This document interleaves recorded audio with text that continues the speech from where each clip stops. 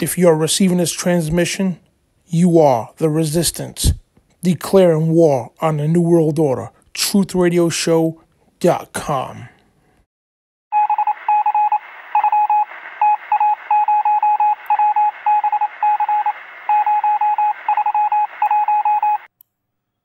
And welcome to the Dan Bidondi Show on TruthRadioShow.com, and welcome to the 1 Corinthians book here, chapter 6. If you missed chapters 1 through 5, they're in our playlist, and please don't go any further unless you watch those first 5 chapters, because this will not make sense to you.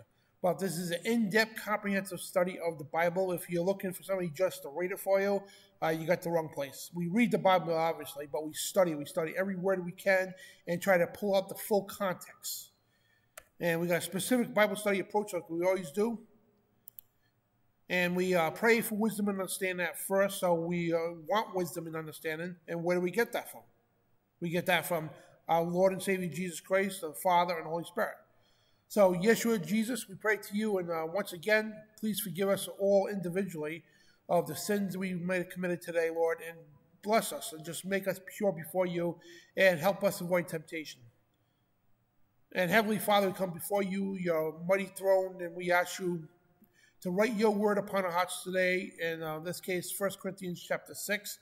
And we ask for the Holy Spirit, our comforter, to write these words upon our hearts today. And we ask you to help everybody here today, Lord, and protect us all from the forces of evil. And to just bless everybody here and bless this broadcast and your awesome, amazing word that may be written upon us once again. In your mighty name, we pray, amen. And we read the Bible in context, because context is key. And let the Scripture interpret Scripture. Don't let your own understanding get involved. Let the Holy Spirit interpret it for you. So, guys, if you got a Bible, open up 1 Corinthians chapter 6. And we do get it on screen just in case. So, but we always encourage you, I should say, to read it for yourselves. Very important to understand. So, now again, this is Paul's continuation to his letter to the church of Corinth. Because of division, fornication, which we just learned about in the last chapter 5, there is major fornication going on with some people in the church of Corinth. Now, Paul's continuing here saying, "Dare any of you, having a matter against another, go to law before the unjust and not before the saints?" So I see this too among our community. People having stuff against each other. So in today's world, what this is, right?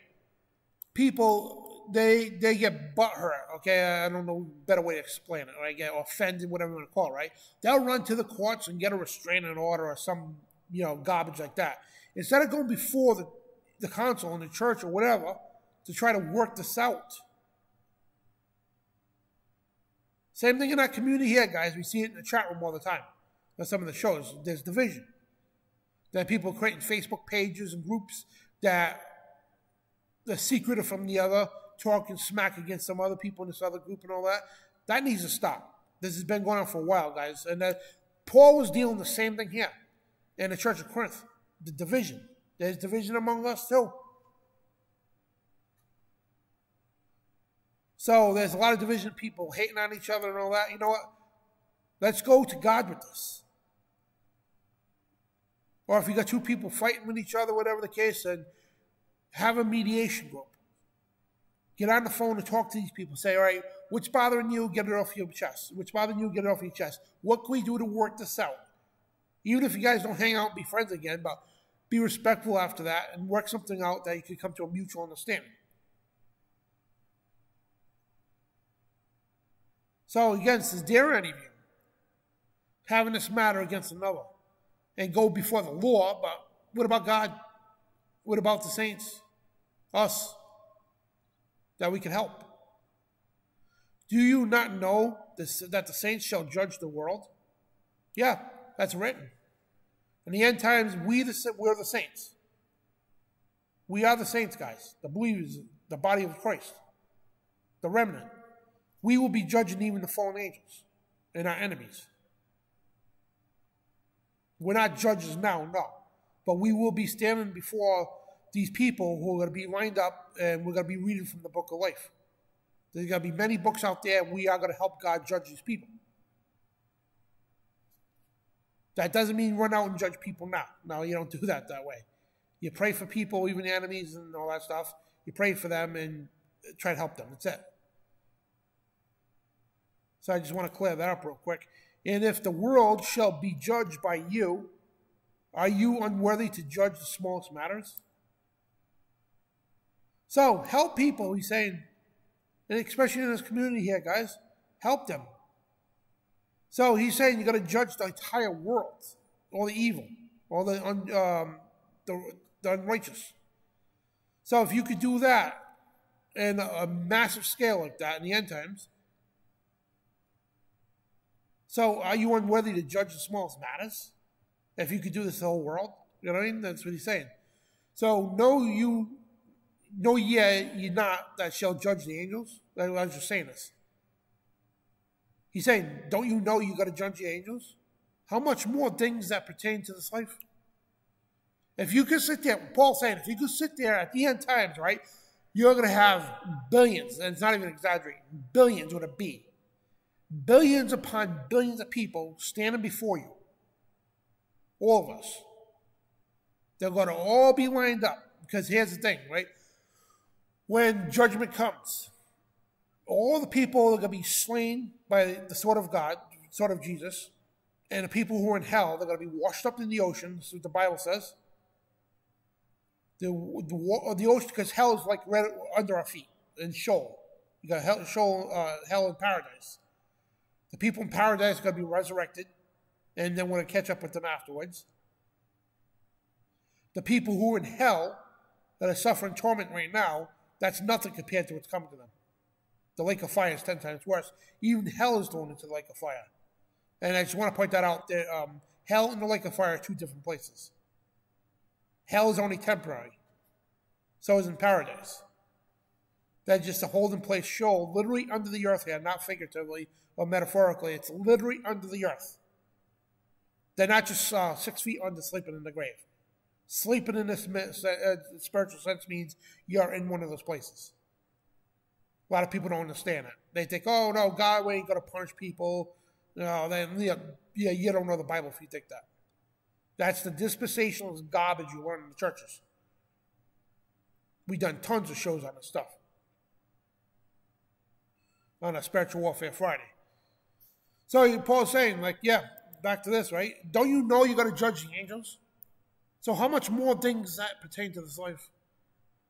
So in the context of what he's saying here, don't be afraid to judge people. And again, I have to emphasize, it doesn't mean you're condemning them. You're judging them because of sin. And the other thing I was explaining too is if you're guilty of the sin, you have no right to judge. In other words, don't try to take a plank out of somebody's eye when you have, try to take a piece of sawdust out of one's eye when you have a plank in yours. If you're guilty of a sin, if you're stealing stuff, you have no right to even tell your child not to steal. Because that's a hypocrite. But yeah, you are allowed to judge righteously. That's what the Bible says. You don't condemn the person, or you judge. Say, listen, you can't be doing it. It's a sin. So he's saying, don't be afraid to do this, because if you're going to be standing at the end times, judging the wicked, you're going to have billions of people before us. You're going to be judging the fallen angels. So why would you be afraid to judge a person now? That's what he's saying. If then you have judgments of things pertaining to this life, set them to the judge who are least esteemed in the church. Right? And I speak to you your shame. It is so that there is not a wise man among you. He's asking us, is there not a smart person among you? Anybody in this group right now, is there not a smart person among us? That's what he's asking. No, not one that shall be able to judge between his brethren. So these are questions. So, because Paul's disgusted. This church has went to chaos. He's sitting there reaming his people. He goes, I speak to your shame because you people are shameful right now. Is there not one smart, wise person here among you that can help, that could do something? But brother, go to the law with brother. And that before the unbelievers. He's not telling you to do this. He's saying people do this. When you go to the law with a brother, and that before the unbelievers. Now therefore, there is utterly a fault among you, because you go to the law with another. Why do you not rather take wrong? Why do you not rather suffer yourselves to be defrauded? Nay, which is no, you do wrong and defraud, and that your brethren.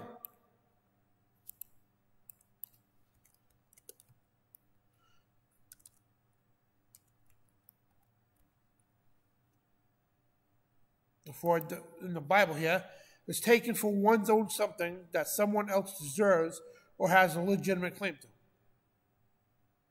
So taken, basically just say somebody passed away, right? And the person who inherited money or a home or something, and you've taken it away somehow, you manipulated the law or whatever the case, you defrauded the person. The person who deserves that claim, and you took it from them. Which is another form of stealing, by the way. 8th commandment violation, right? So, nay, you do wrong. No, you do wrong and defraud that your brethren. Know ye that not the unrighteous shall inherit the kingdom of God. He's asking, don't you know the unrighteous are not going to inherit the kingdom of God? Be not deceived, he says, neither fornicators, nor idolaters, or adulterers, or effeminate, or abusers of themselves with mankind. And let me get the effeminate here. Nor thieves, or people who covet, or drunks, or revelers, or extortioners shall inherit the kingdom of God. He's saying, know these things, because if you're doing these things, you're not going to inherit the kingdom of God. See what this word means here. And this is what the Bible studies, like I said in the last chapter. Don't be afraid to look up a definition of a word. You're not going to look stupid. Because if you don't know the definition, it could affect your whole understanding of the entire scripture. So it's neither fornicators. Let me see what that means. Bible verses of. Just want to see the.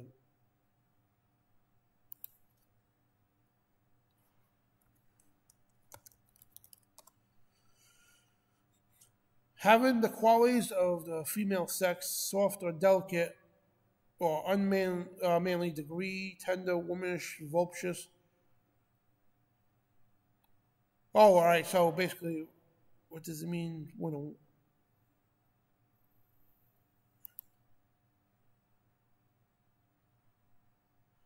All right, so somebody having the qualities of a woman. So will be like a transgender. Or metrosexual, whatever you want to call it.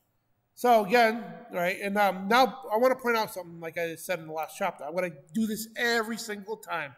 Because here's the thing. I might be repetitive, guys. Might be redundant.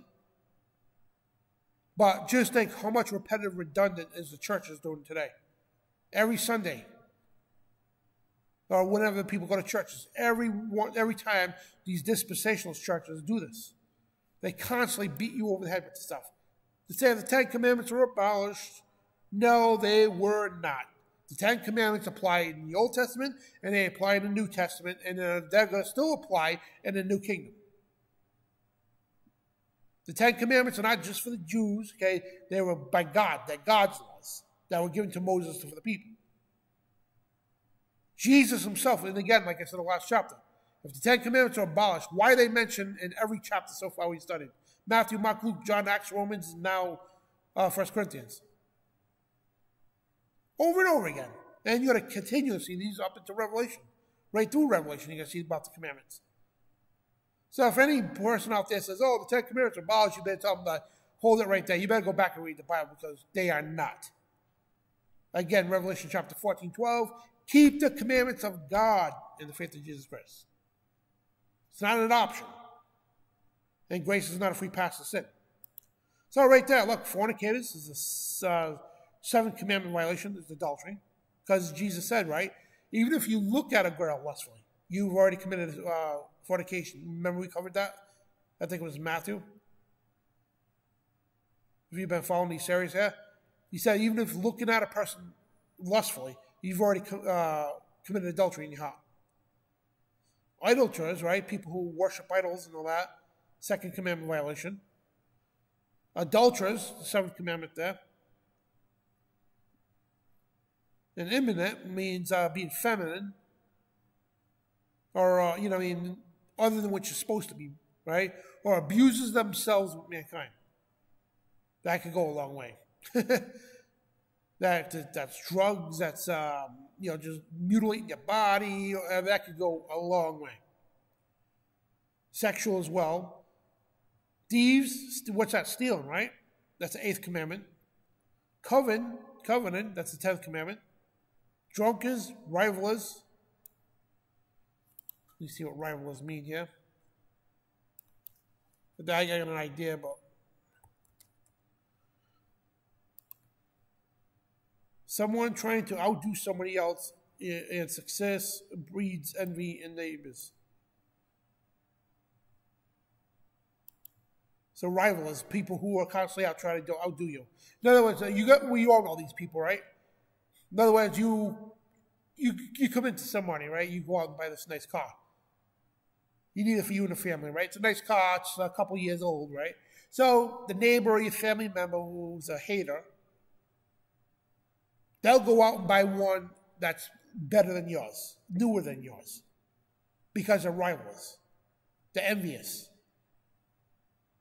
That's what this is talking about. It could be anything, cars, whatever the case, a house. They're going to upstage you every time. You get your fiance there a 10-carat ring. They're going to go out and get a 12-carat ring for theirs. You know what I'm saying? We all know people like this, guys. Instead of being happy for somebody. I know tons of people got better things than me. Or they get a job that's better than mine or something like that. Or like I'm in wrestling, right? They make it big in wrestling. I'm not over there rivaling them or hating on them. I'm glad for them. I'm happy for them. That's where we're supposed to be. Extortioners, we already went over that.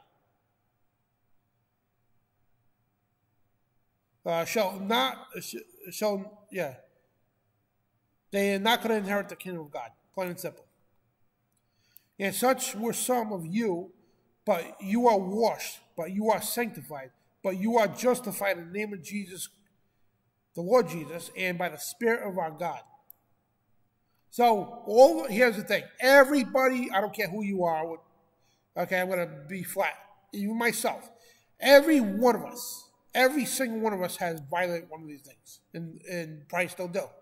I'm not your judge. All the time I swear, whatever the case, by accident, whatever happens, I sin. But I come to repentance and pray, confess to Jesus. That's what Paul's saying. You can be washed and sanctified by, and justified in the name of Jesus. Doesn't mean to hear justified, doesn't mean you're justified to do these things. No. Justified in the name of the Lord Jesus, that you will be washed clean from it by the Spirit of our God. All things are lawful unto me, but all things are not expedient. And all things are lawful for me, but I will not be brought under the power of any.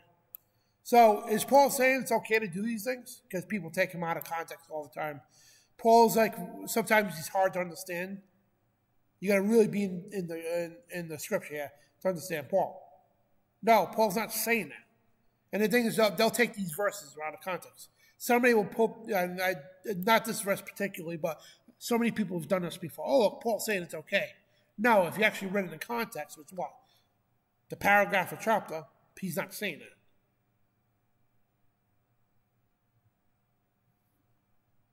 Let's see what expedient means.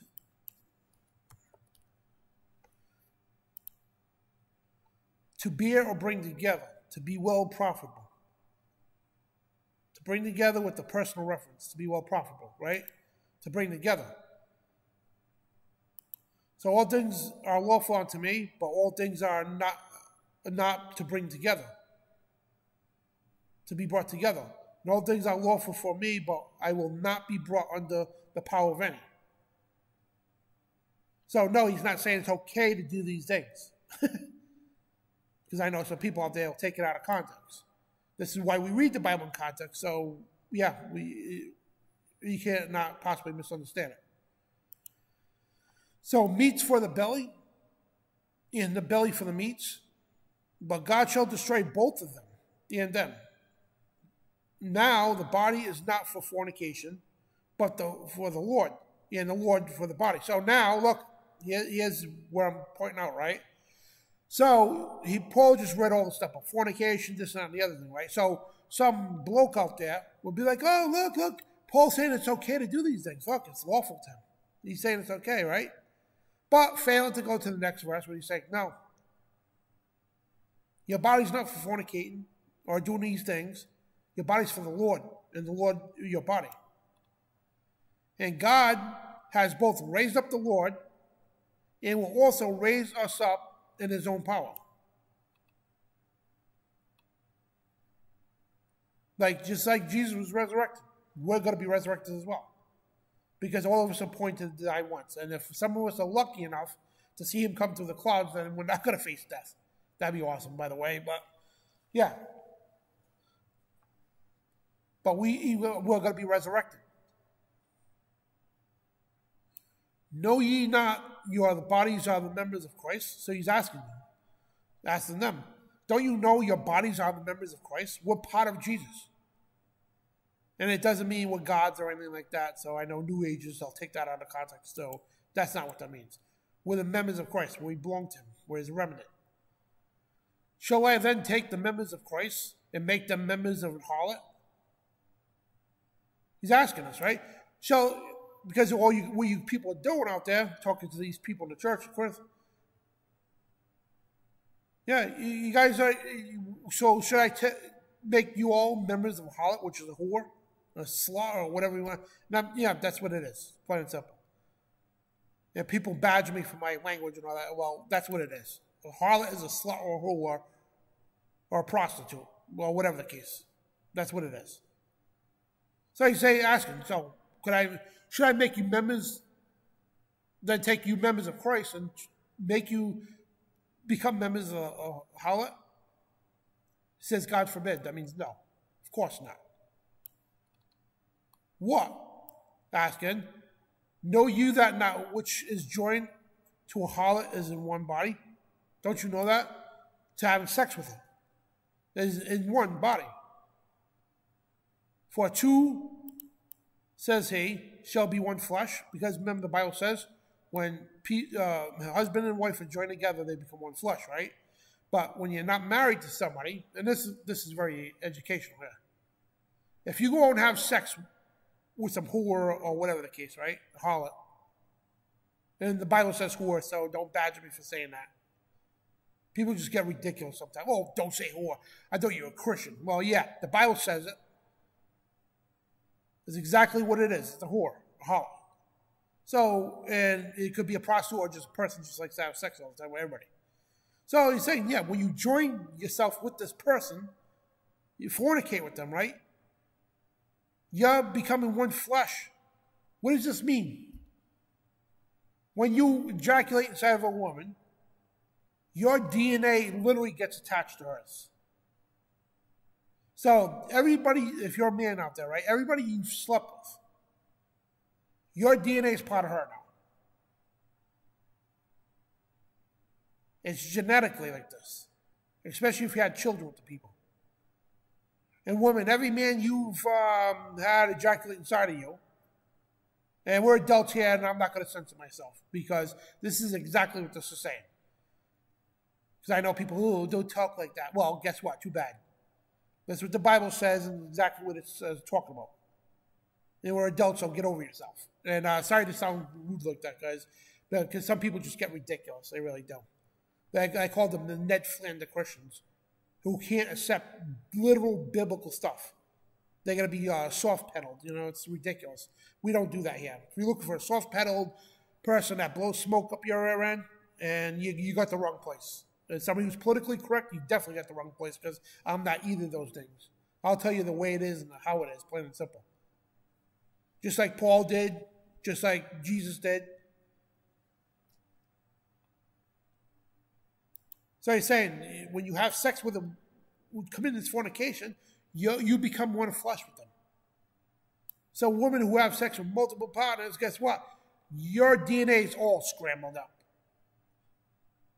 And it's a lifetime. It's a genetic combination. But he that joins into the Lord is one spirit. So when you become reborn in the accepted blood of Jesus Christ, right? His blood transforms you. His DNA, our DNA mixed together. We become one in spirit. That's what he's trying to compare these things to. Now he says, remember, back here, right?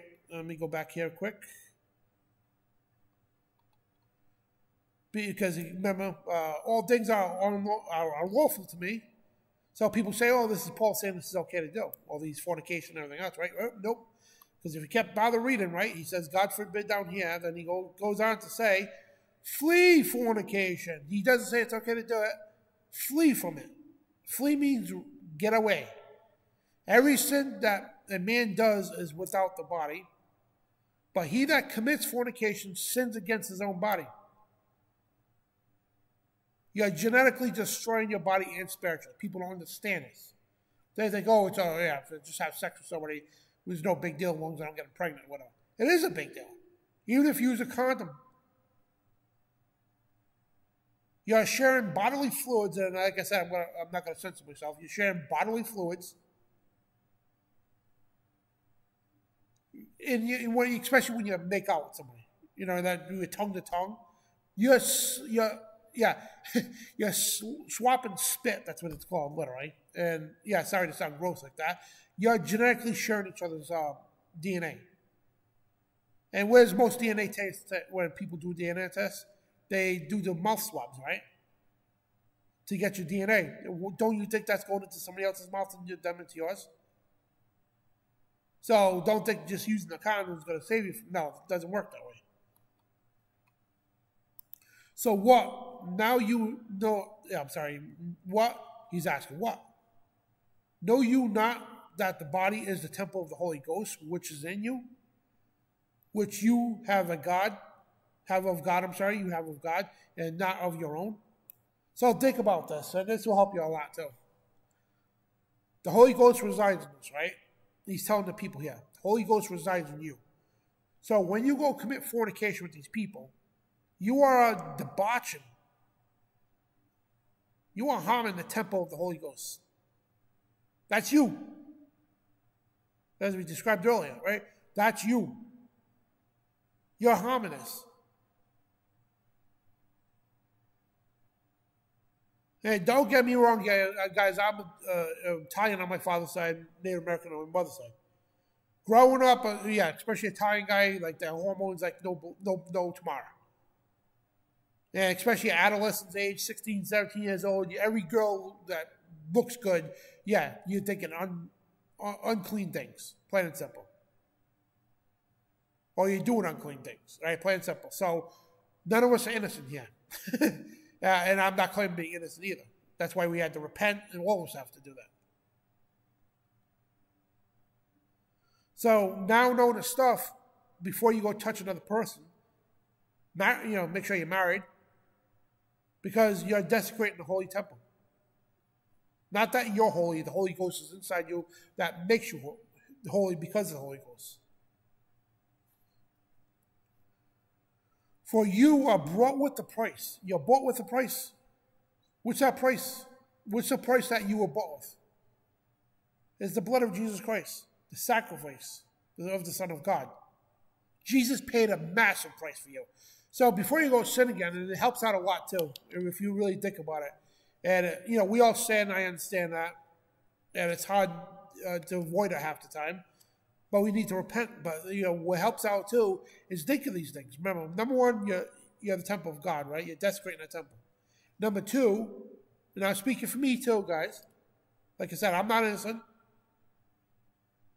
Think of the price that was paid for you. The Son of Man, the Son of God, went on the cross to be sacrificed for you. Us. So before you go out and do these debauchery, disgusting things, remember this. That your body, your soul, and everything was paid for with a massive price. Don't let it be in vain. Therefore, glorify God in your body and in your spirit, you are gods. Which are gods, I'm sorry. Now you are gods. Take that back. We're not gods. It says, which are gods. It belongs to God. We are not gods. So I just want to point that out too. Because again, people take that out of context. And I'm sorry if I misspoke that. But once again, you are bought with a price. Therefore, glorify God in your body and in your spirit. Which are gods. Which you belong to God. Again, we're not gods. All right? Which are gods. Which belongs to God. That's what that means. Not that we're God. Okay, we belong to God. That's what that means. Especially for you New Agers out there who think we're gods and all. That doesn't work that way. You could never become a God. You never will. Plain and simple. Now, quick Bible tip too. I like to mention this a lot too. So in the Bible, right, when you see, because New Agers will bring it up, they'll say, the Bible says you're gods. I forgot what verse it is. It says that, but it doesn't mean that. Because when it says gods or God, it's a lowercase g. So everywhere in the Bible that has a lowercase g associated with God or gods, it's false gods or God. The only time in the Bible when it's capitalized, God, that means our Heavenly Father. So don't let people deceive you with the scripture, because these people know the scripture good, but they know how to deceive people too, because a lot of people don't know that. So the only time you're going to see the word God capitalized is only when it's referring to our Holy Father. That's it. When it's referring to a false god or gods, it's going to be a lowercase g. Always remember that, please, because that one little thing could miss, oh man, you have no idea. And we've done shows exposing the New Age, and I don't know how many times that these New Agers, I went into debates with them on TikTok and everything else. They're saying, the Bible says right here, we're gods. It's like, show it to me. They show it to me. I'm like, do you bother reading the Bible right? Oh, what do you mean? That's clear as day. And I'm like, yeah, it's clear as day, because if you understood the Bible, where it refers to God or gods with a lowercase g, it refers to false gods. Real God, the only God, is the only time it's capitalized. And it shuts them right up. It's funny. It's great. Because they know they can get over on people who don't know any better. That's why I like doing this program here, because I can bring up so much stuff. We use so many examples here in the scriptures. The dispensationalists who say the Ten Commandments are abolished, which is wrong. And New Agers. That's why I love doing this stuff here. I'm learning as I go as well. Good stuff. I love it. So, guys, thank you for tuning in. And remember, don't take anybody else's word for this. Not even mine. Read it for yourself. When we're done with this video, shut it off. Go back and read it for yourself again. And let me know what you think. If you've got any questions, comments, answers, or you want to add something to this that you think I might have missed, put it in the comments section. Not the live chat, but the comments section. Because when we premiere this as a live chat, by the way, and you can fellowship with people that's watching the premiere live. But again, go into the comment section after and let me know, what you think, whatever the case. So any questions, comments, whatever the case. So thank you for tuning in. Go to truthradioshow.com for a list of all our shows.